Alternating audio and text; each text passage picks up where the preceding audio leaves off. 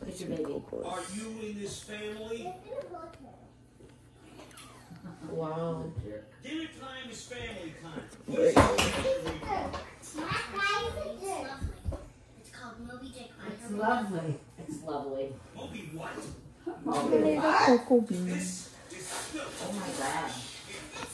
Ooh, look at this.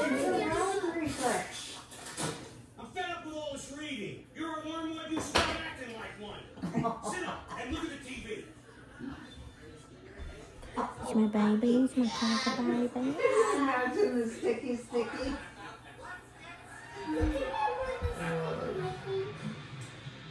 Look at Nice and bop bop. what's gonna happen, The bop Stella. bops. The bop bops.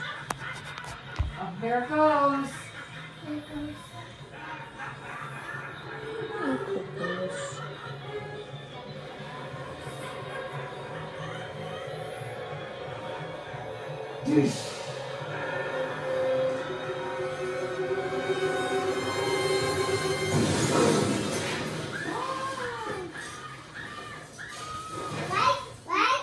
Why did the mother speak?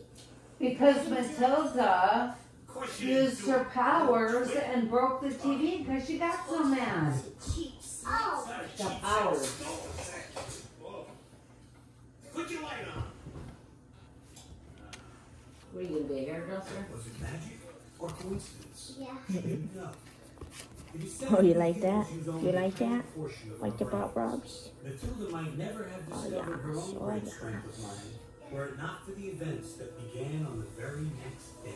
I need a car, inexpensive but reliable. Can you Oh boy. In a manner of speaking, yes. But welcome to Wormwood. Wow, that's really cool. Wormwood, owner, founder, whatever. Agatha Trunchbull, principal, Cruncham Hall Elementary School. Crunch'em Hall. I won't Crunch'em Hall, she said. car because I'm on a tight ship. Crunch bowl. Oh, yeah. My school is a model of discipline. Use the rod, beat the child. That's my motto. Terrific, Mom. Yeah, that boy might have one mistake, Matilda. That's where we're gonna send Stella. Yeah.